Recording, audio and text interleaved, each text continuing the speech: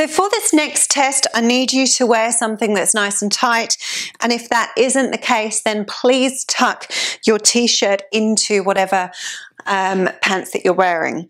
Now, side on view for this, and I want you to find your natural normal posture, and you're going to keep that.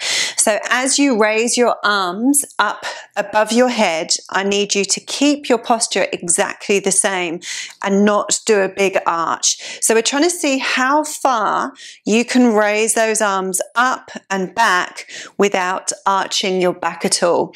So if you do start to arch, that's where your test ends. So just nice and slowly raising the arms up for me, just the one, and there you go. If you do find that you want to do a couple to make sure, then feel free to send 2 or 3 through.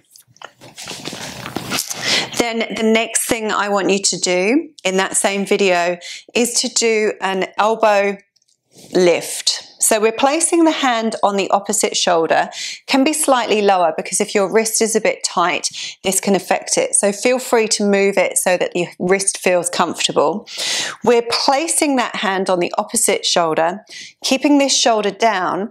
I want you to raise that elbow up as high as you can. So for a lot of people with shoulder issues, you'll start to shrug that shoulder up, and I want to make sure that that shoulder stays down. So it's good to do this from a side view. So stand side on, elbow comes up as high as you can without that shoulder actually lifting. So that elbow is nice and high.